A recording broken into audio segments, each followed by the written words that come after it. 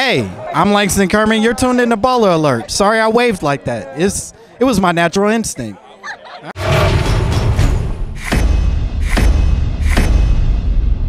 How are you feeling? I'm chilling. Yeah, I'm happy to be in Miami. It's hot, but we're chilling. Yeah. And we're back at ABFF. This is 2022. Yeah, and you said that weird. I know. I'm like, where am I?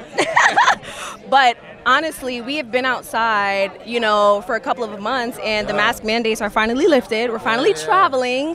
What has that been like for you? I'm back on the road doing stand-up and just traveling, promoting Bust Down and the show. So it's great that we're back outside. I'm nervous that we're back outside, but I think we're all a little shell-shocked, but I'm enjoying it. Absolutely. And what can viewers look forward to with Bust Down?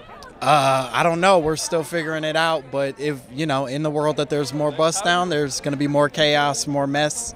That's what we can promise you for sure. I love it. I love it. And Juneteenth is coming up. It's coming. It's a federal holiday, second time in a year, second time. Sure. And what are you looking forward to this year with celebrating? Looking forward to, I don't know. White people get to celebrate it now, so I don't even think it's fair, but whatever. Hey, I'm going to go to Indiana to kick it with some friends I haven't seen in a while, so that's going to be chill. We'll chill out. We'll celebrate the end of slavery together. You know what I mean? I love it. Thank you so much. Yeah.